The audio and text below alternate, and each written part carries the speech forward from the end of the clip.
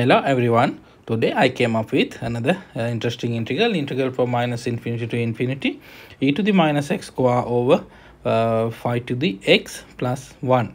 Well, how to begin? Well, we can start with the substitution. So we can take u is equal to minus x. So we know du is equal to minus dx. So let's plug in.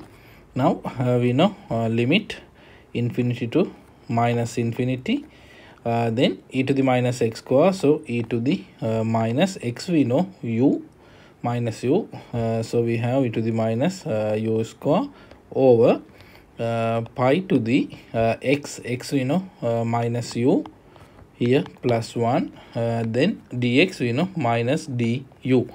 Okay, we can interchange upper limit and lower limit, minus infinity to infinity. When we change the limit, this minus sign get cancelled.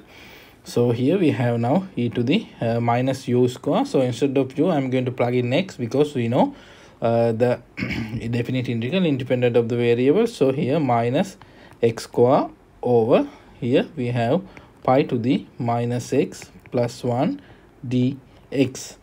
Okay, then we can simplify minus infinity to infinity. Here e to the minus x square over, now for pi to the minus x, we know 1 over pi to the x. So we can take the common denominator. So we have again here pi to the x plus 1 over pi to the x, we can write in the numerator, and here dx. Okay, then we know our integral is equal to I, and here this integral also equal to I. So we can take sum of these two integrals.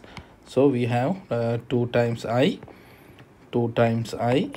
is equal to minus infinity to infinity. We have common denominator pi to the x plus 1, and then in the numerator we can take e to the minus x square as a common factor. So we have pi to the x plus 1 times dx.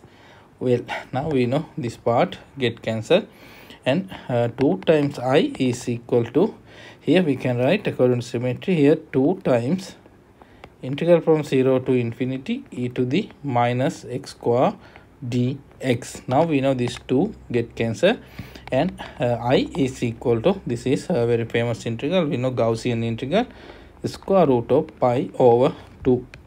Well, this is the answer. If you like this type of videos, please subscribe this channel. Thank you for watching.